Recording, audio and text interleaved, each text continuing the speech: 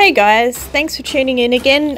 This is the next portion of the dark crystal necklace. Now, if you've been following all of the videos I've been doing showing the progress of the necklace and the design phase and everything, you'll know that I plan to basically put beadwork in here that represents the Skeksis towards the bottom of the necklace.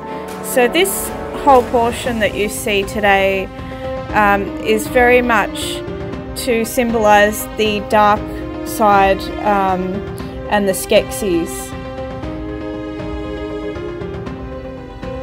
Now I'm using a round size 11 black, but I was noticing the beadwork was a bit too close to the brown line, and I really wanted to make sure that that line remained straight and that my additional beadwork didn't push into it and cause it to buckle or become not as straight. So that's why I drew that line there to give me a bit of a guideline and hopefully make my work a little straighter.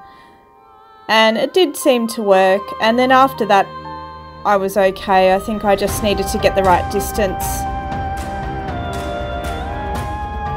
You can see I'm quite fussy with my work. If I'm not happy with it, I will pull it out and redo it.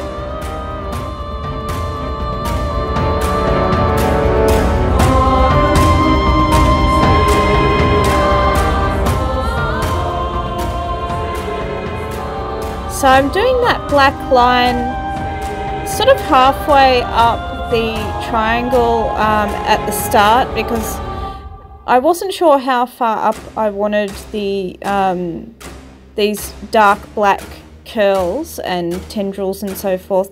So I started off at about halfway up to get a feel for, you know, how that looked. Now obviously I've got that little purple crystal at the bottom, so I am stopping the beadwork when I get to that point and then, you know, going back. And now I'm doing another layer, like a second row of the black seed beads. And this is all in back stitch, as you can see.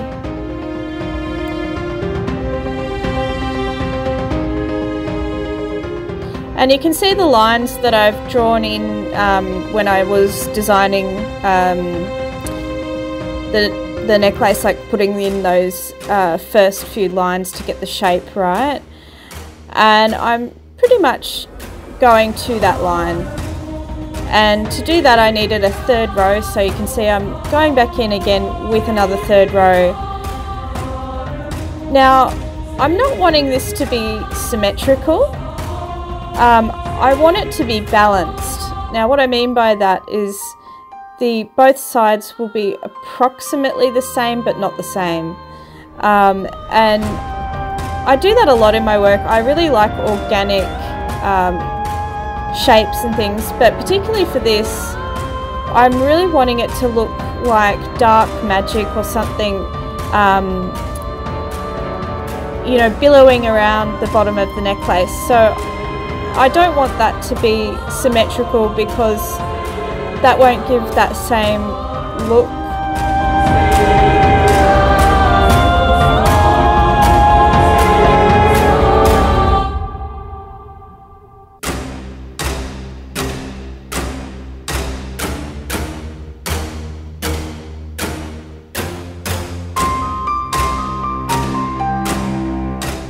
So you can see there I am making each of those rows a little bit different in length. And again, that's just to give that almost shaded look, I suppose, of the black coming into the rest of the necklace. And then at the bottom, I wasn't sure at first if I was going to completely fill out that point of the necklace, or whether I was going to sort of bead around that crystal and have a blunt end to the necklace, because I am putting the shard at the bottom of that, if you recall. So yeah, I was sort of looking at it and then decided, no, I really did want to emphasize the angle there, and to help redefine, you know, the triangle above that as well. I just felt like I wanted that sharp point, and particularly because this part is the Skeksis, I feel like I needed, you know, an angle there, a sharpness there. So you can see I'm then filling out the beadwork right to the point there.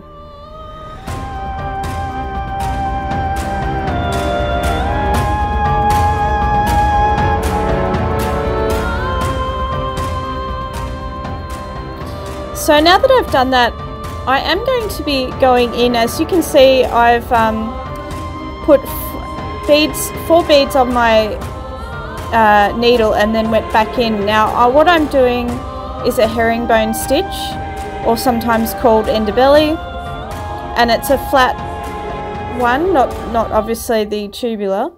But what I'm doing for this is using different bead sizes. And that is to give it a curl. So if you were to use the same size for an underbelly strip, it's just going to be perfectly straight. But if you then start to put on one side a size 6 or a size 8 and then on one side a size 11, then that's going to force it to go in a curl. So what I'm doing is really trying to think about how sharply I want it to curl, and the more sharply you want it to curl, the larger the bead you would put on one side, and then you can even reduce this size 11 to a size 15 if you want a very sharp turn, or you can do a slightly lesser turn by using a size 11 and a size 8, because the size 8 is only marginally bigger than the size 11, where obviously the size 6 is a lot bigger and will force a tighter turn. And you can see I've just done a bit of a curl out for the first one. I really wanted to sort of start a bit gradual for the first couple of little curls. You'll get a sense of what I'm trying to do as I go further up the necklace, adding these parts in.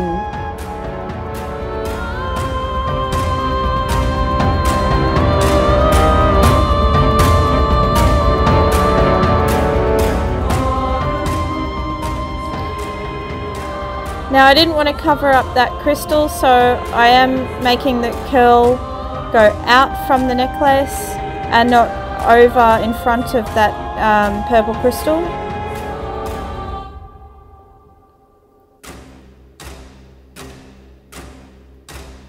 You'll be able to see the shape of it a bit more once I've sort of finished, because obviously while I'm working on it it's moving around a bit.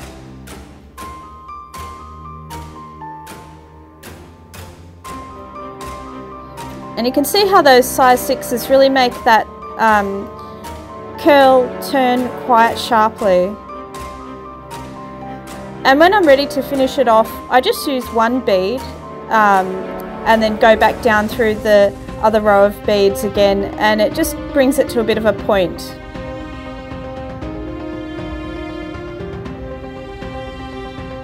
So you can see I've worked my way up the necklace a little bit further where I want my next curl to come out of.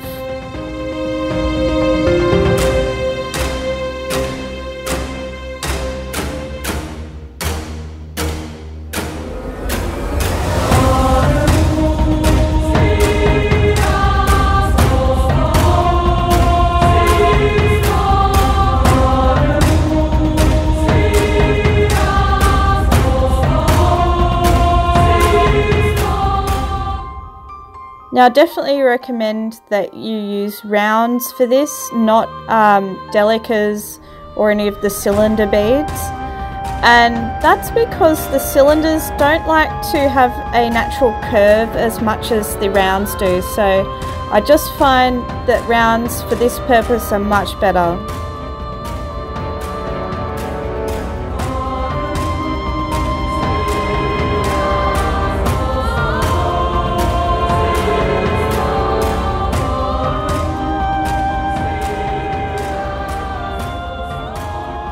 So you can see that curl's getting quite large. I'm wanting the curl as I go up further to be a little larger.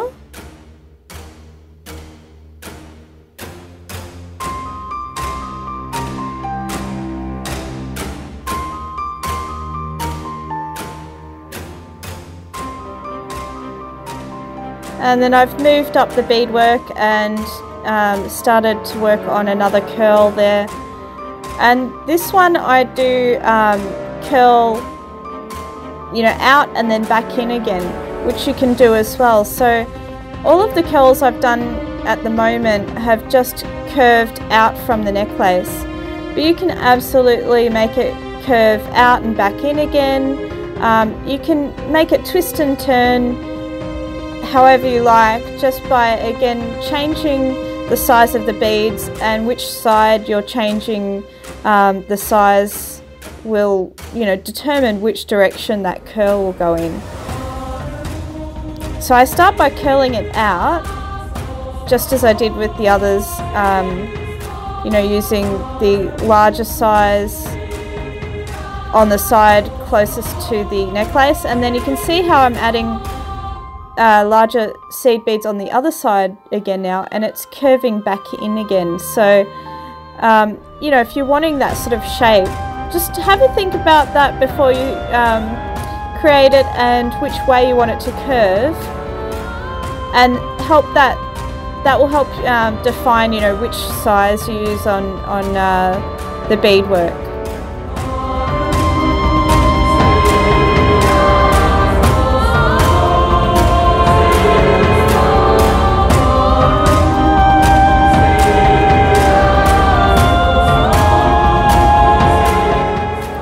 So you can see that last one I did was a much larger curl than the rest of them.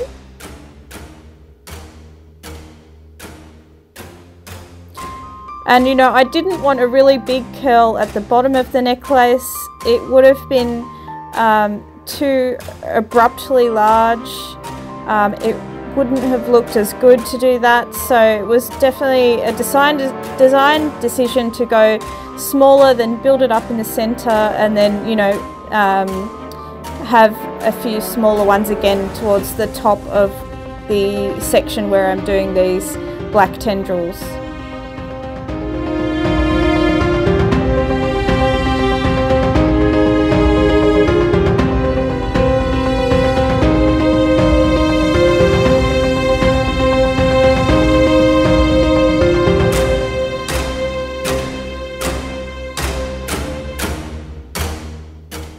Now they do tend to get a bit caught, the thread, so just be really careful as you're going through to free your thread each time.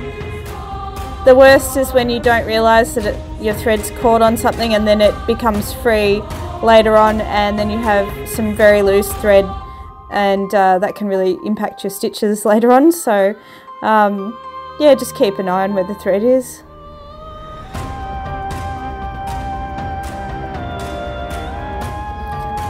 So again, same thing on this side, but obviously I'm wanting to mainly curve it out from the necklace, so the curls are going the opposite direction, just so that they're curling away from the necklace.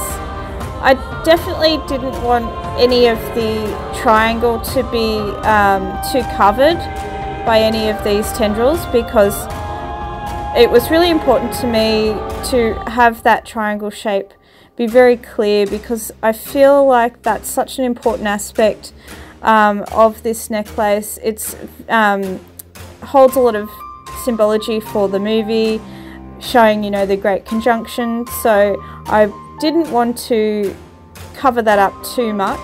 A little bit was okay. So yeah, I just didn't want any of those curls to go too far over that triangle.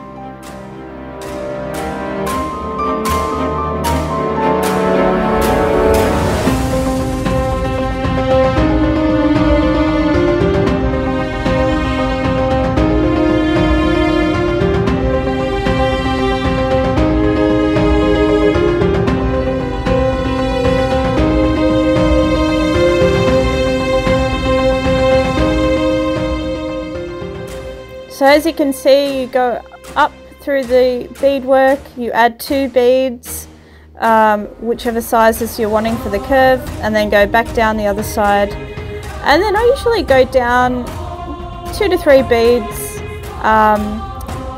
move across to the other side and sew back up again. You can go just 1 bead down, but it doesn't anchor the beadwork as strongly as if you do go down a few more beads. That just keeps it really strong.